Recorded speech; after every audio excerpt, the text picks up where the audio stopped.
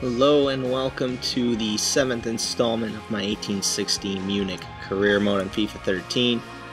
Coming up onto early November, we had a game against Dynamo Dresden.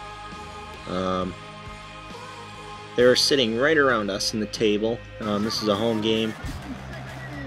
Getting ready for this game. We've been drawing a lot lately, and something that I want to change. We haven't really gotten beat too bad by anybody, but we haven't been decisively beating teams like I think we should be.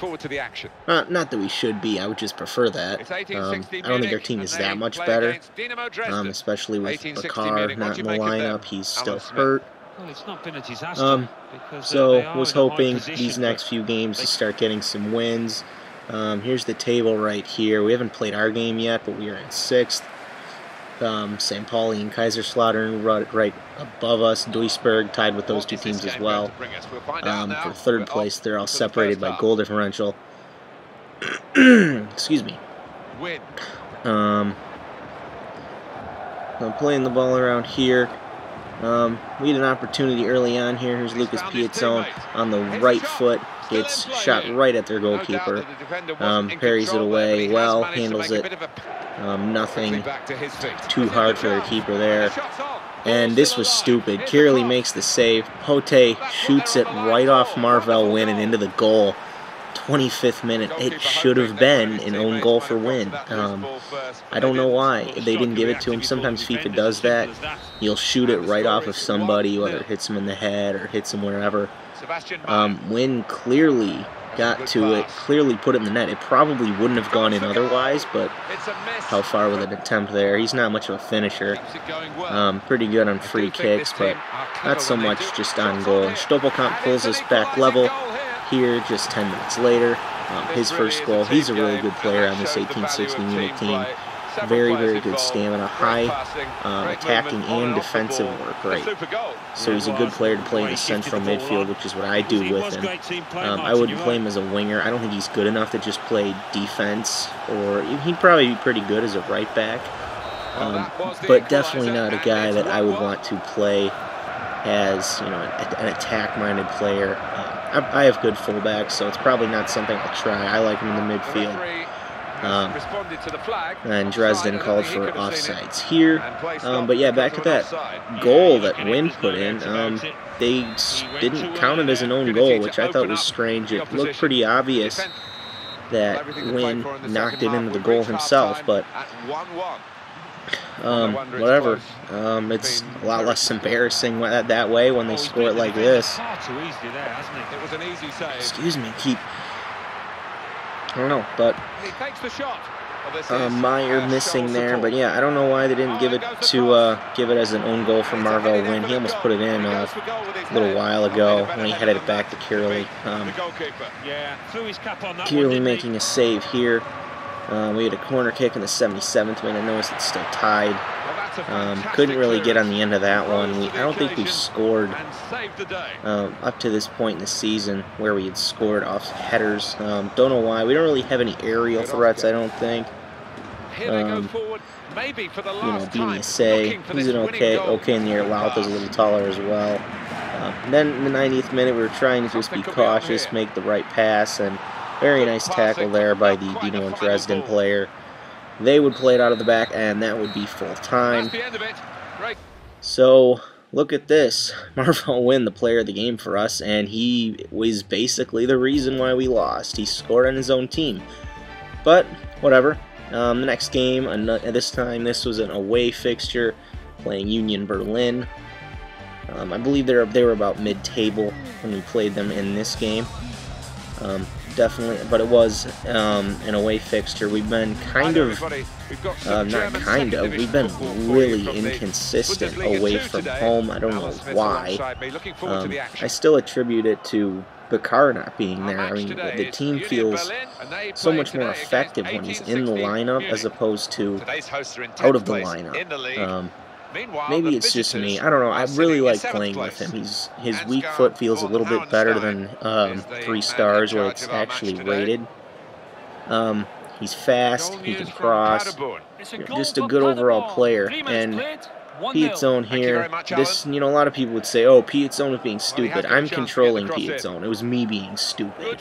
And it's just some bad defending. They end up scoring a very nice finish here. It looks like a nice finish here, very early, 5th minute.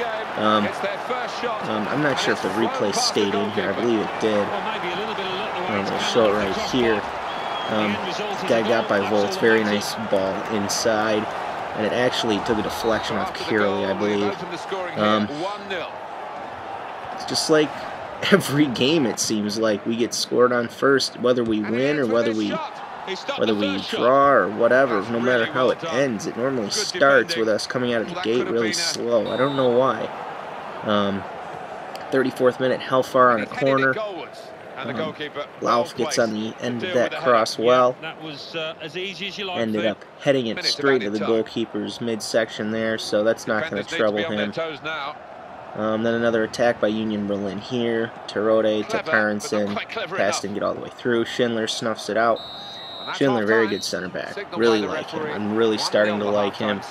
He's young. He's going to be good for this team. Hopefully I can find another young center back not named Kerbrat. I really am not big on that guy. Somebody who's a little taller. But whatever. We're still down 1-0 at halftime. They get an opportunity here. Terode gets crossed into the box, bounces around, comes out and then cross back in. Curley gets his hands on it. There's Volts, Meyer playing it out of the back. Decided to make some subs here. Borofka and Abini stay on for Meyer and Lauf. I didn't let that stay up for long enough to read. Anyway, Hellfire crosses in here, headed right at Curley. Curley probably should have caught it, and Makos stopping another opportunity here after the rebound. Very nicely done. Another player that I really like. He's a defensive midfielder, but he has scored, I think, 3 goals already this year. Abini trying to finish here as a substitute. Their goalkeeper knocks it out of play for a corner kick. And I switch here to Hellfire. And this was probably one of our last opportunities. I was thinking at this point, 82nd minute, down by 1. And would you look at that? I was just saying that we weren't that good in the air, and Abini scores a header. Very nicely done. His stats haven't gone up at all. I don't know why, because he's played very, very well.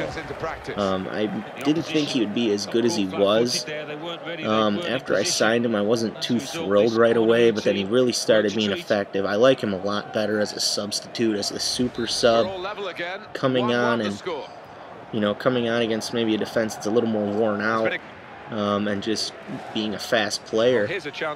And then in stoppage time, Piet's own gets fouled right here, and this was an opportunity here. These last few minutes were absolutely crazy, like a roller coaster. I thought about taking a shot, but I figured it was probably a little more sensible to play this one into the area, and that's what I did. And Christopher Schindler, a beautiful header in the 90th minute. I went crazy at this point.